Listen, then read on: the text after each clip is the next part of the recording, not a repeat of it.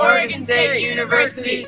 Go Bees! We are Penn State. We are Minnesota. Go Gophers! We are Oklahoma State. Go Pokes!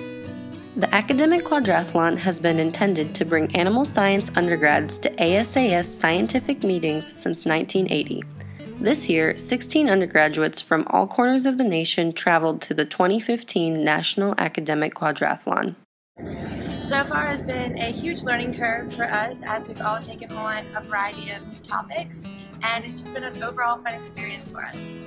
On Saturday, July 11th, the top teams from each section competed in hands-on farm and lab practicums and a written exam. It's really teaching me to be very professional and learn how to talk to different groups. It really helps me become more of an extrovert and helps me interact with different types of people. The next day, each team gave an extemporaneous oral presentation to a panel of judges, then capped off the competition with a quiz bowl. So far, the competition's gone really, really well. It seems like it really plays to our strengths and some of the things that we know, as a team. And we worked well together. And the lab practical was really fun. It was great to do like some hands-on stuff instead of just looking at a piece of paper.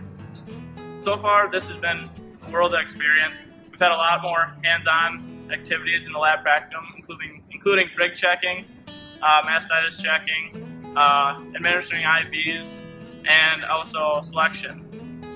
In the oral presentation, we talked about the food security in the world, and now we are finally finishing up quiz ball, and hopefully everything is going really well.